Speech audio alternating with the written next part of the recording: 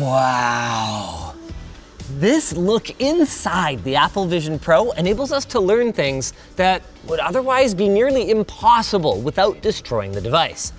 But the Neptune CT scanner that we just got lent from Lumafield does so much more than just spit out a 2D image like this one. It can stitch together hundreds or even thousands of 2D X-rays into a full 3D model. Come over and take a look. Oh, look at this. Here's all the little magnets for the optional Zeiss lenses. Here's the worm drives for the automatic IPD adjustment. We've actually got a really cool one where we isolated those components so we can see the whole mechanism. And if you look closely in this view, you can see every single BGA solder joint on the chips on the board. Pretty darn impressive for not removing any of the screws, which, by the way, are conveniently much easier to find now if we wanted to take the iFixit approach. And depending on the tuning, which we're going to talk about in more depth later, we can even zoom in far enough, check this out, look at this, that we can see this message from our sponsor, Thorum. Check out their rings, watches, and necklaces made from unique materials like Gibeon meteorite and ethically sourced antlers. You can check them out at the link below and use code LTT to get 20% off. Without looking too closely at the spoilers behind me, let's do that again, but this time with a Sony Dualsense controller, because it really shows off both the power and the versatility of the Neptune CT scanner. Like before, we're gonna mount our device to foam, chuck it in the machine, close the hatch, and enable the X-rays. I don't think that's ever gonna get old. Once all that's done, we get this view. You can think of this less like a picture and more like a shadow of the controller, but instead of a light shadow, it's an X-ray shadow. So the lighter areas here are where the less dense materials like plastic allow much of the X-ray radiation to pass through to our sensor. The darker areas, like these ones, are the denser, usually metal parts like these screws or these giant vibration motors that much more effectively block our photons. We then take hundreds of these images from different angles and upload them to Lumafield's Voyager cloud platform, which does a bunch of maths to spit out this. And I don't think this is ever gonna get old either. This is so cool. This scan would have taken a couple of hours, and you can actually see here, we can flip our way through all of the raw X-rays that made up our 3D image. Then, by moving the attenuation slider, we can look at the different densities of materials in the controller. For instance, if we slide it all the way over, we can see the air around the controller. And then going the other way, it removes the plastic first, and then we can keep on going until it's broken down to just steel and solder. It offers up a number of different views that can be extremely helpful depending on what you want to see. The one we're looking at here allows us to go through the controller layer by layer. So we can see the exact density of the capacitors on the trackpad, for example. We can see the rolls in the battery, something that you definitely can't examine safely under normal circumstances. And we can even look inside the rumble motor to see how it's built. That is so cool. We've been having an absolute field day scanning basically everything that'll fit in the machine, like this Buzz Lightyear from the mom and pop tech shop. Ooh, look, there's his to infinity and beyond voice box.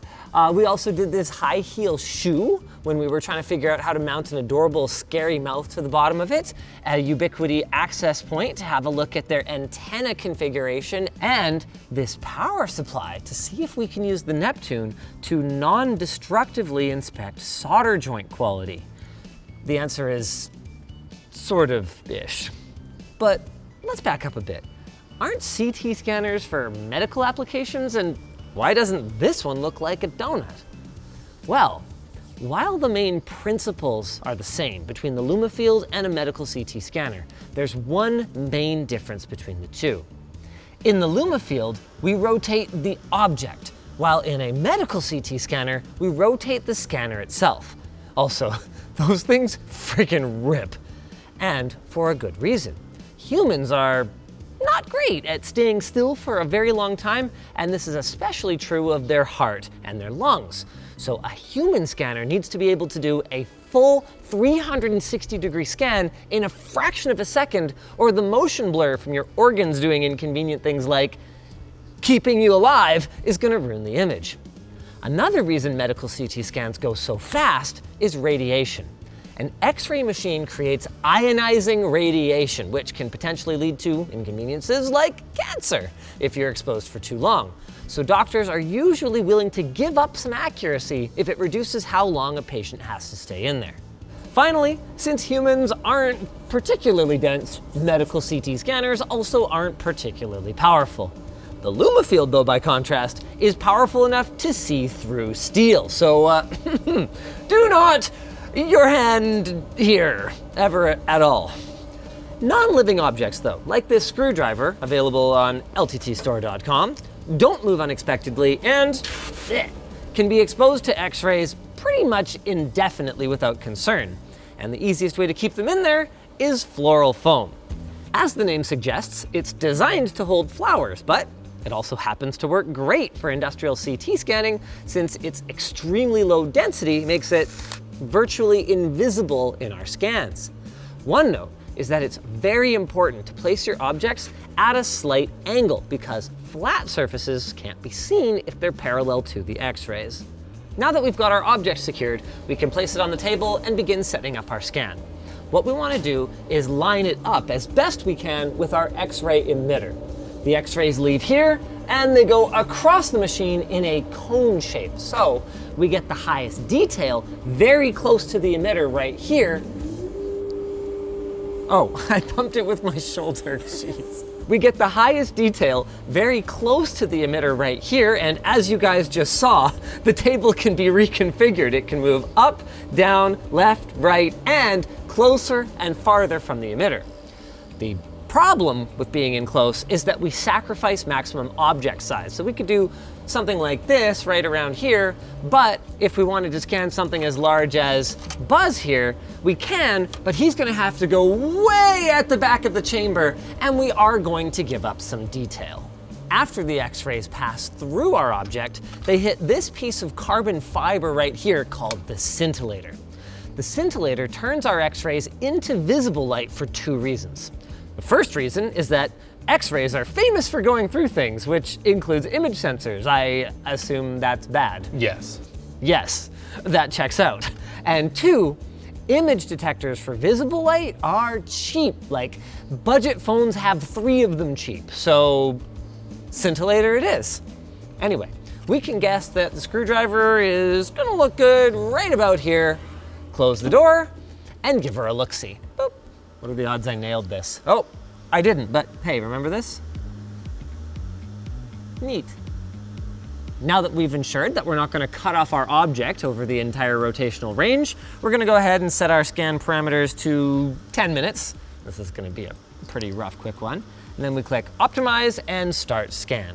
Now, for most of the scans that we do here, the machine is going to take 900 individual X-rays, slightly rotating the object, then pausing for each exposure. Super quick scans, like the one we're doing right now though, are gonna keep the center table slowly rotating for the entire scan in order to save some time. Hey, it's done! Which I guess raises a question. Was it safe for us to be standing here while it was doing that? Aren't X-rays, radiation? Okay, well first, I just want to clarify that although the Lumafield does produce ionizing radiation, it's not radioactive. So that means the second the beam is turned off, there is 0 radiation from both the machine itself and from anything that was inside it. So the only real concern is preventing X-rays from escaping from the machine while it's on. But as it turns out, that's pretty simple. You just cover the whole thing in lead. So much lead, in fact, that we had to rent a special heavy-duty forklift in order to unload this thing. At the back is 3/8" lead plating, and then around all the other sides is a 1/4 inch of lead, all of which is verified during installation to have no radiation leaks. There's in fact so much lead around this thing that while the scanner is on, you can stand right beside it and experience a reduction in the amount of radiation that you're receiving because it will block radiation from the sun, the radioactive materials in the ground below you, and even that banana that your colleague is eating. My devious plan to poison Linus is foiled again. And also his insides. Wow, all things considered, the quality of this is pretty okay. Like, obviously, it's not as good as the longer scans, but between the reconstruction and the raw x-rays themselves, there's a good chance that even a quick scan like this can tell us what we want to know. Like, we can see that, oh, a bit is missing. So we managed to spot that, but there's also a lot that this scan can't tell us. Like, you can see the plastic around the bits here is just kind of a mess, and there's no real detail in the ratchet mechanism. So let's try this again, but this time we're gonna mess around with the manual settings first. The main reason that the plastic in our first scan looks so strange is a phenomenon called beam hardening.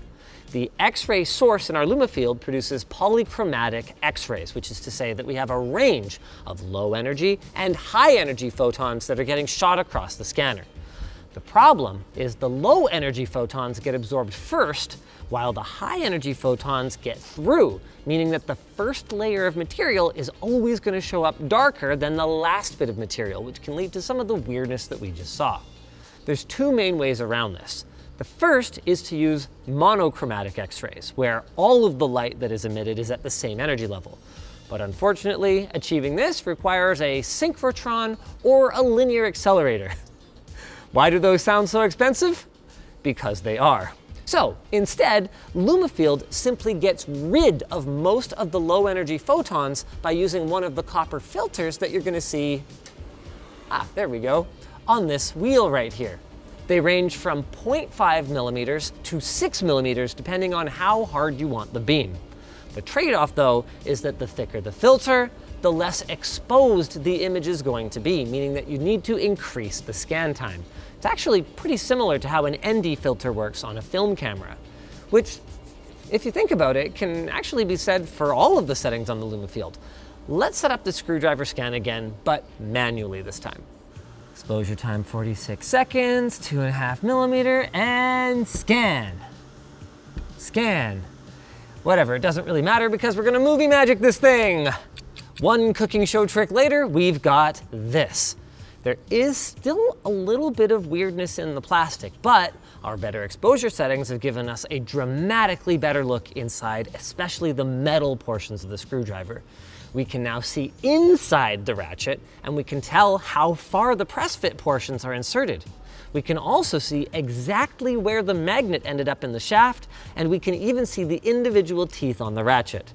These are all things that were not as apparent on a quick 10-minute scan.